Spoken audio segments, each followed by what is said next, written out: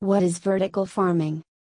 Vertical farming is a greenhouse-based method of agriculture, where commercially viable crops would be cultivated and grown inside multi-story buildings that will mimic the ecological system.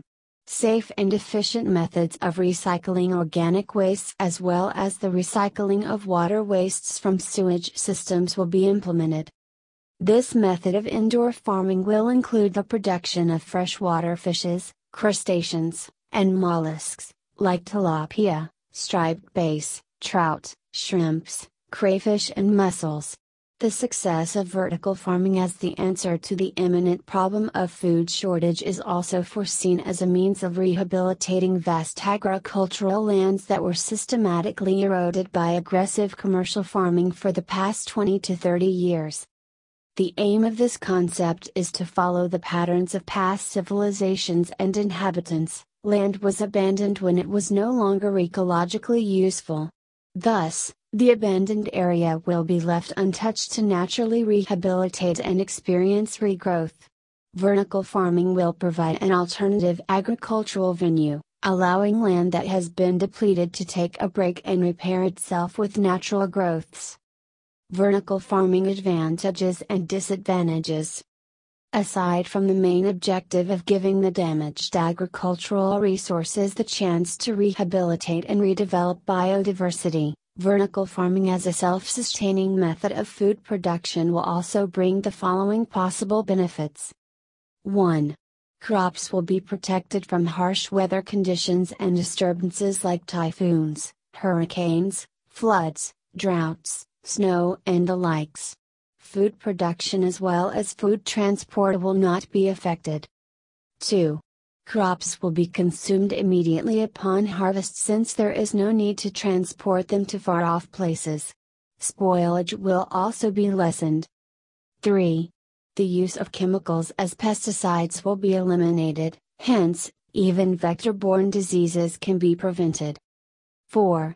Waste reduction, especially those coming from fast foods and restaurants, will be composted in every vertical farm building. This will also result to less garbage for rats and cockroaches to thrive on.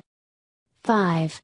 Reduction in vehicular transport is also foreseen. There will be less demand for delivery trucks, garbage trucks and other utilities.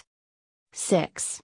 Overall wellness because city wastes will be channeled directly into the farm building's recycling system, hence, less bacteria can find its way in the environment and the atmosphere. 7. Abandoned or unused properties will be used productively. It cannot be helped that there will be skeptics who will not be easily convinced about the benefits of vertical farming. In fact, the advantage of providing additional employment cannot be cited as such, since the system will require much automation. On top of that, other occupations like farming, delivery drivers, garbage collectors and even garbage scavengers will be placed at a disadvantage. Other possible disadvantages are: 1. The initial phase will be cost-intensive, and certain flaws integrated in the system that may appear during its initial run can still dampen efforts for its full maximization. 2. There will be fewer variety of foods to choose from because not all plants and vegetables are suitable in a controlled and limited environment. 3.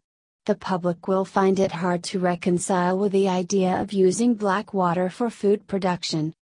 The whole idea may seem too ambitious and there are mixed reactions about the concept of vertical farming and the recycling of black water.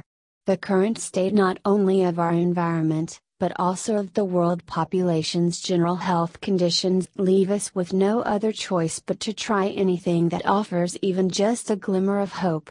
Vertical farming offers more than a glimmer, because its premises are all based from lessons of the past. Thanks for watching. Please subscribe to our channel for more interesting videos.